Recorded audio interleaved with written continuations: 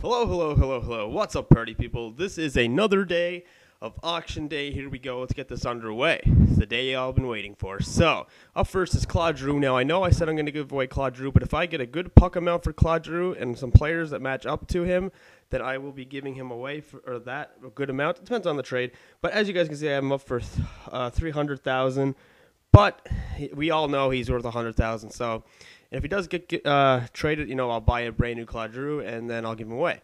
But we won't be giving him away until we're done with Jordan Staal. Now, I know I said I'd be giving away Jordan Staal, and I'm going to be doing that giveaway soon, just waiting for that video to get 40. But if it doesn't get 40 in the next few days, I'm just getting rid of him, giving him away to one of you guys, and I'll be making a separate video on that.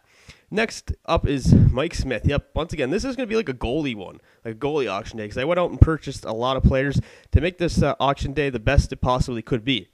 So we have Smith, then we have Lettinen, Star of the Week, Player of the Week, or whatever you want to call it. Then we have Bernier, Roberto Luongo, Tyler Seguin, Cam Ward, Pecorine, Martin Brodeur, and Drew Doughty. So there are your auction day players. They are all up, and they're all 100,000 except for Giroux. So, guys, fill your boots, send in your trade requests, and I will see you guys on result day. Peace out, boys.